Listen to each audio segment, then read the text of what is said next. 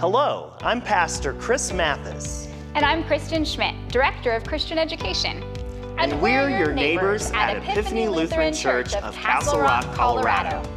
Epiphany Lutheran Church is a multi-generational congregation shining the light of Christ in Castle Rock.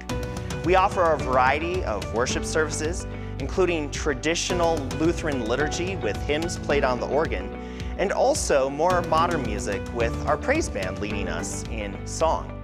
Epiphany offers worship services on Sunday mornings and on Saturday nights for those who work different times on the weekend. And even though our worship services may not be a rock concert, everything we do is built on the solid rock of Jesus Christ, His Word, and His love.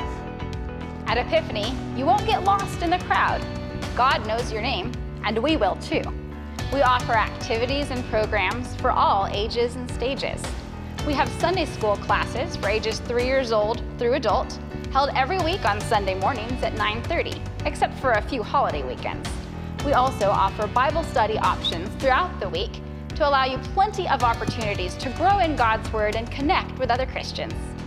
There's also a place for you in our music program. You don't have to be a professional.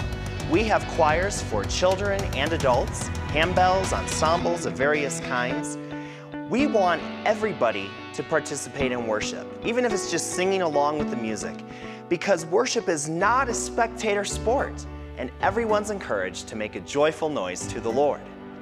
Epiphany also wants to be a good neighbor by loving those in our community who find themselves in need. So if you're hungry, stop by the church anytime during our business hours, and we'll give you a bag of groceries. No questions asked, no strings attached. We also have blessing bags to take to those who are in need or houseless.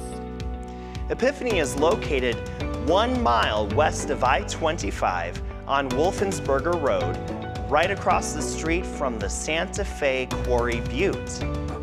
So come see us soon at Epiphany Lutheran, where we are shining the light of Christ in Castle Rock.